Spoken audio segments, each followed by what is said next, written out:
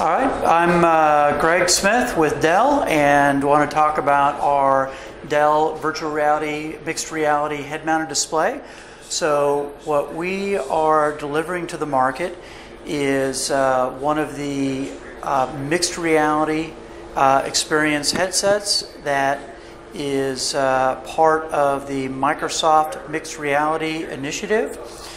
And what Dell has done is we have taken time and effort to do our own unique design, and we put a lot of thought into making the most comfortable and best ergonomic user experience possible with a headset.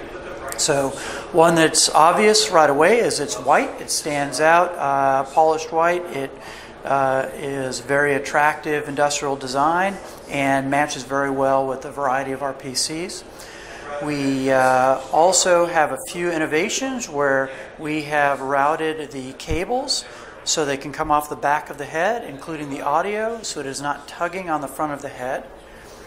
We have put very generous large cushions here that make it very, very comfortable for the head, and we have removable cushions in the face so you can personalize it and replace them as they get dirty. We also have an adjust button here to tighten this against your head. And one other unique design that we did was we actually added weight in the back. And even though from a spec perspective it would make it a little heavier, it actually makes it far more comfortable, because without the weight in the back, after about 5 minutes or so, the weight of the front starts to push down in your nose and become quite uncomfortable and have the display creep down your head. And by putting the weight in the back, it actually balances it and puts the center of gravity right in the middle of your head. So it balances it and doesn't pull down and tug on your head. So it's very, very comfortable. Our visor flips up so you can take a look at the real world when you need to look at the screen or look somewhere, and then you can flip it back down into mixed reality mode.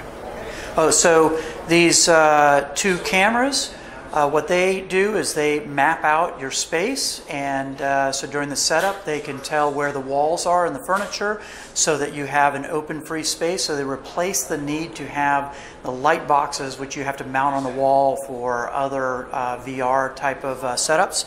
And so what that enables then is it enables just having one single cable that you can plug in. And let me get to the end of this. It's a nice long cable so you can walk around the room, and then in the end of it is an HDMI and a USB, and you just plug these in and no other setup is needed. And so that's enabled by these cameras and the sensors inside. And then as you're using it, the cameras and the sensors track your head around the room and in space. So as you turn it, as you move around, they can track it without using the external light boxes. This will be available on holiday.